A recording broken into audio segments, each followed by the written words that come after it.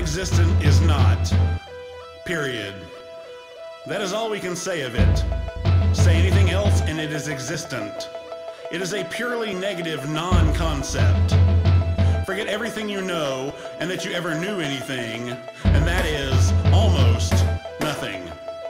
It is not whatever you think it is, always. The Tibetans call it the not that. Is it that?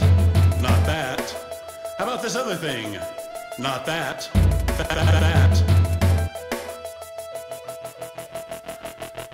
Also strongly akin to the Japanese Zen concept of mu, neither yes nor no, nor non-yes nor non-no. Another point. Another point. Another point. Sometimes it helps me, intellectually, to use the term void instead of nothing. That helps remove some mathematical reflexes that can be unhelpful and gives a more sense of the pregnant and vast nature of the non-existent nothing. Next point.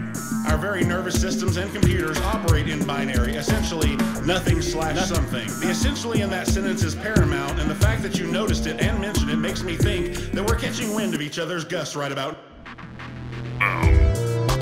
Actually, even binary is three-valued. There is yes, there is no, and there is that question was never asked, makes no sense, assumes the inactual, aka there is no answer. We just don't store or acknowledge the state of the third value because it is the answer to the impossible question that no one will ever ask.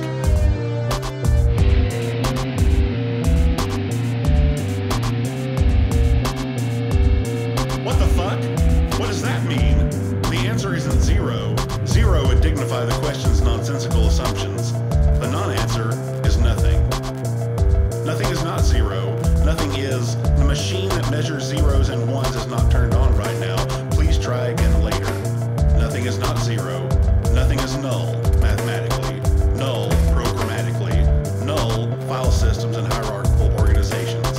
I have waxed poetic, but nothing is not prosaic. Its primacy lets it dodge all category, by definition.